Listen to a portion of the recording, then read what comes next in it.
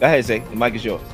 I think, well, first and foremost, I just think that the Commanders did a disservice and not bringing back Eric Bieniemy as their coach, bringing him in as their coach. I think you want a guy who's experienced multiple Super Bowls to lead your team and command your team to make sure that they can play at a high level, an extremely high level. And I understand the reports that he was too hard on the players, that he was too demanding, that he had a lot of I guess, gravitas in the locker room, but as a football player, that's the kind of coach you want. You want a guy who's going to keep you accountable. And when a locker room is saying the guy is too tough on them, maybe these are the guys who need to be held accountable the most, because these are the guys that they're in a locker room. They're on a team that hasn't won anything, that hasn't accomplished anything since Kirk Cousins was their damn quarterback back in however long ago when Robert Griffin Jr. went out. So I think it's a little horrible. And it leaves a bad. It just sucks to see that Eric Bieniemy, a guy who's won multiple Super Bowls, couldn't get a head coaching gig anywhere in the NFL. And I say all that to say that I believe that the UCLA made the best move, was the best move for Eric Bieniemy, because he gets to not only revitalize a program, he gets to bring up the next talents of the NFL to get them prepared for what they will experience in the NFL. Because organizations will make every player accountable when things are not going right. When things are not going correct within that organization, players will be held accountable to the highest regard. And he has to make sure that he brings in the next batch of tough-skinned individuals into this business that is relentless, that is unforgiving, and gives you very little praise when things are going right. And I think that's something that Eric Bieniemy could preach to these kids. He could teach them the X and O's. He could show them how to win, especially in UCLA, or a program that hasn't had much luck, I guess, in a sense, of bringing in many highly touted prospects into the NFL. So I think Eric Bieniemy has an opportunity to really change the program, to change the perspective of this program, and hopefully bring in the next big star. I mean, for me, I want to jump in here to answer this question. Do I think, the move to go back to college or go to college to coach is a good move or not? UCLA. Time will tell. I don't really like the move right now because I think it's moving backwards. But if it's moving backwards to move forward, then it's the slow grind, and I respect it. But no, I don't think I like it for UCLA. Obviously they get to grow their program that's been struggling the last couple of years under Chip Kelly, with a guy who has NFL credentials. This guy won a Super Bowl with Patrick Mahomes. So, college is always about trying to recruit. And you have that guy that can be out here going to people's, homes and recruiting, and you got imagine Eric Bieniemy in your living room, bro. So I would say this. This is a very puzzling situation, Eric Bieniemy, because we thought a long time ago he would have had a job by now. Obviously, he won multiple championships with Patrick Mahomes as the offensive coordinator. And we thought he was one of the highly regarded guys that would have got a job by now, and it hasn't happened. Now, as I try to put my mystery glasses on, my FBI work, I don't know what it is. I can't pinpoint anything other than maybe Eric Bieniemy is just his own enemy. And the reason why I bring that up is because when you really think about it right now, like a lot of people tried to pull the race card, and it had validity to it back in the day because it was a time where, we wasn't hiring, like the NFL wasn't hiring African-Americans in the hierarchy positions. Okay. Because back then you had a lot of racist owners, and you probably still have racist owners, right? I don't think those guys are going anywhere just because they wear a suit and tie. Right. But the NFL has changed since that very point in time a couple years ago, right? Gerard Mayo got a job. Who else? Raheem Morris, African-American, got a job. Antonio Pierce got a job. Gerard Mayo and Antonio Pierce had no coaching experience prior to this season, okay? And they got jobs, right? But I also think it's timing and luck that goes involved with that as well. Because, Todd Bowles, he had a coaching stint with the Jets and it didn't work out. And then Bruce Arians stepped down and allowed him to coach a well-rounded team that already won a championship with Tom Brady on it and gave him a nice lob for the assists, right? And Andy Reid didn't do that for Eric Bieniemy, though flirting with retirement for the last 5 years, he never really gave, him a chance to shine. And I feel bad because Eric Bieniemy don't see it that way. he see it like the Chiefs did him justice. And I think they could have done way more for him, especially Andy Reid, giving him more opportunities to call plays. You know, I'm not saying give up your job like Bruce Arians, but you could have helped the guy out a little bit more. But Andy Reid got this shiny toy, and he's being greedy with that toy. He don't want to share that toy with anybody. It gets to the AFC Championship game. You called this guy to come and preach for your locker room to get y'all motivated when y'all hated this guy when he was on your team. Okay, when y'all criticized his aggressive approach, but you needed it when it mattered the most. Okay, you don't hire this guy and bring him back. Like, Eric Bieniemy got to stop being his own enemy. Stop letting these people take advantage of you. Okay, no, there's no reason why I need to pep talk Kansas City. There's no reason. They got championship DNA. Why am I here? Right. Okay, you wanted to get out of their shadows. Why am I coming back if you're not going to offer me a job after my speech? Continue to take advantage of him and only bring him for motivational speeches to help that team win. No, he should be on the team. But now he got to go back to college. I don't believe that he left. I don't believe that report. Maybe I'm wrong. He knows it. He's there. He said that Washington didn't fire him. I don't believe that. I don't think they brought him back. Once again, his own enemy. Lying. Okay, to make it look like Washington didn't fire him when in all actuality they did, because remember, he was on the staff for mad long. The Steelers had an open vacancy and they hired Arithmetic Smith when they could have hired him. He was still on the team. Right. Okay. It was until Dan Ken got the job, then he left. So stop lying. Stop trying to make the NFL look great here and look like the hero when they doing you dirty. Clear. Okay? Stop it. Like I said, it's a disservice. I think the Commanders did a really poor job in letting this man go. I personally believe it. I just feel like it wasn't, especially what he did with the offensive line. It's just bad. I personally, I don't agree with what the Commanders did. Yeah, but one more point though, and then because I'll pass it to you. Yep. Another thing too is I'm not sure if his coaching style works in today's NFL, because you know the NFL has changed. You know, you got guys making a lot of money. You know, and that rah-rah style. Remember, the Washington Commanders players came out during the summertime, and they literally, I'm talking about grown men here, ran to their coach. I don't like how he's coaching me. He's tough. Like, really, grown men making money in a grown man sport like the NFL, running to their coach about Eric Bieniemy. I don't like the way he's coaching me. He's too intense. So clearly, we live in a softer generation right now. We live in a world where we have a lot of feminine energy going on, okay? With all due respect, you know, I'll break it down to y'all real, okay? That's what you're going to get on this show. And I don't think this is the time for him. I don't think the NFL wants that for whatever reason, okay? Like, I bet you $100 Deion Sanders, Coach Prime will get a job at the NFL before Eric Bieniemy does, because I don't think the NFL wants no parts of Eric Bieniemy. Well, I mean, Deion Sanders coach just as tough. If you heard him speak. Right. Yeah, but the moment he touched down in Colorado, we told guys.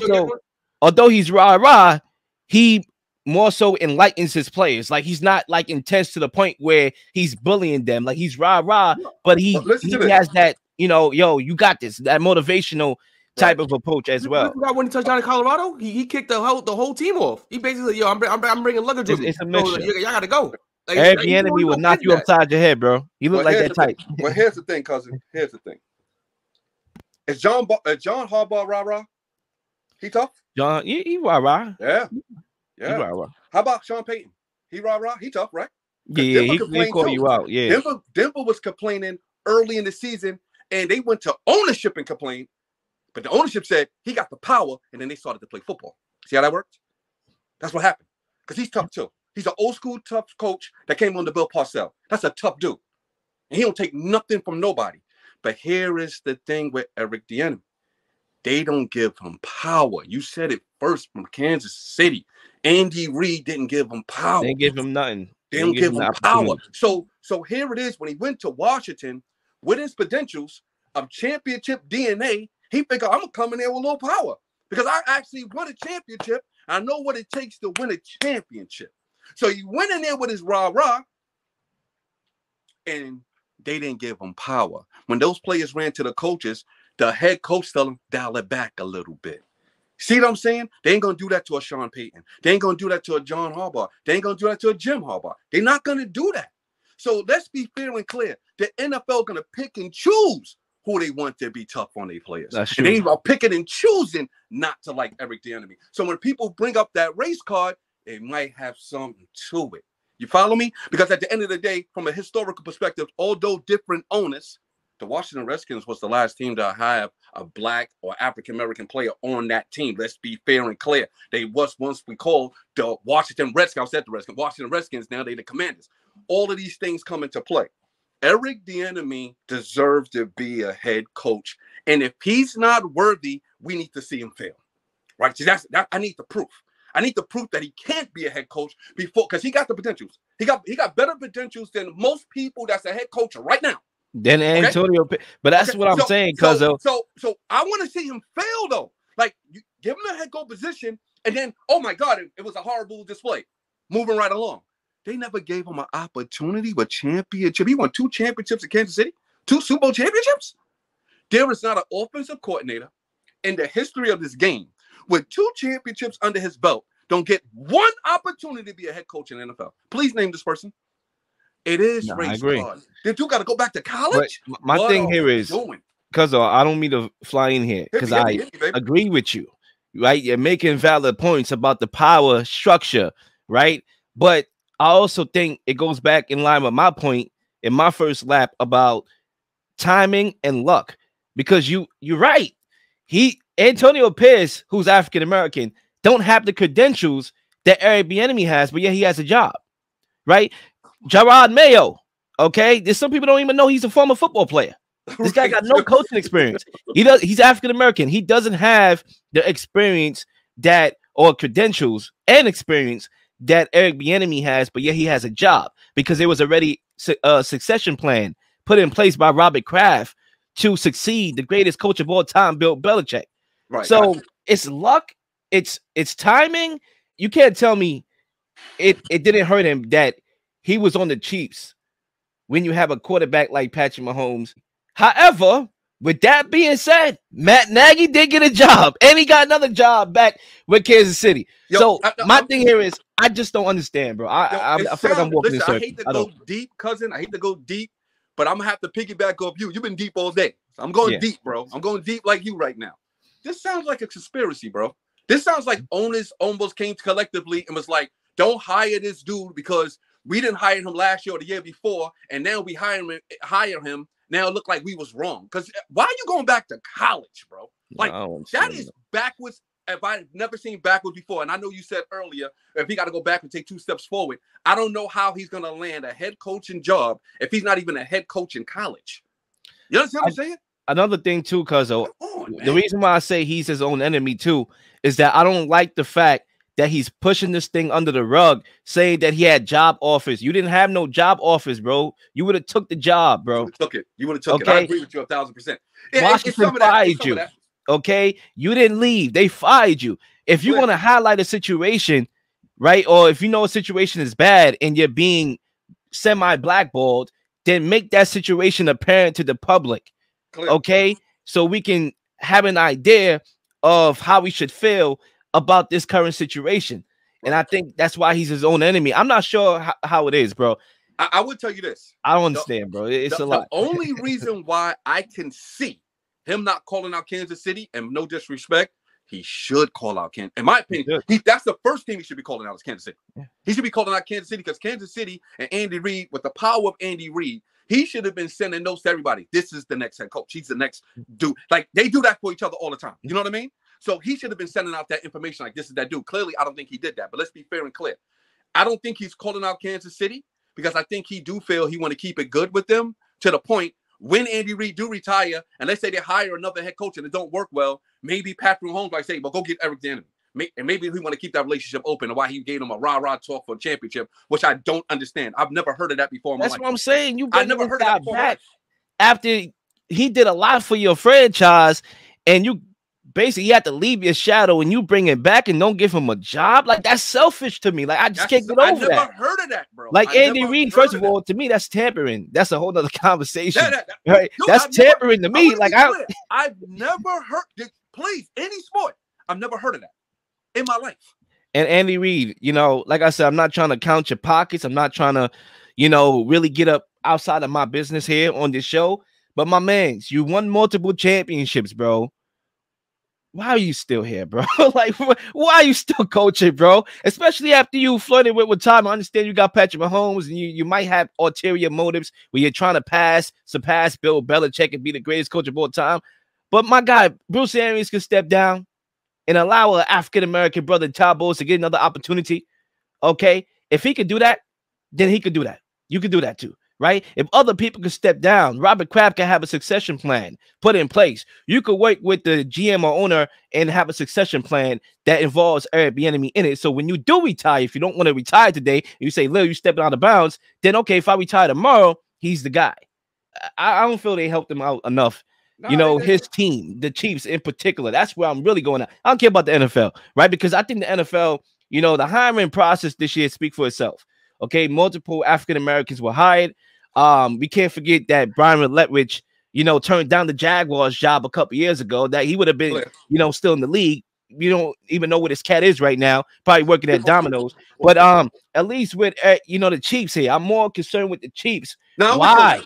You had the power. You're winning championships. There's a lot of power that you have. The NFL wanted you to win the championship, okay? And if Travis Kelce, I'm getting down in my flow. If Travis Kelce, they could pay that brother $20 million to promote a jab, okay, on Pfizer's commercial, then he could have came out and talked on the behalf of Eric Bieniemy. If you're talking on the behalf of Pfizer, okay, you could talk on the behalf of Eric Bieniemy. No, okay. No, all of them can though, cousin. You not just Travis Kelce. Then I'm picking on Travis Kelce. I don't like that guy, so it is personal, cuz I'm picking on that dude. Okay, Mr. Pfizer himself. Yeah, I'm coming after that behind. Okay, don't get me started. But I'm done. Please like and subscribe for all the up-to-date content.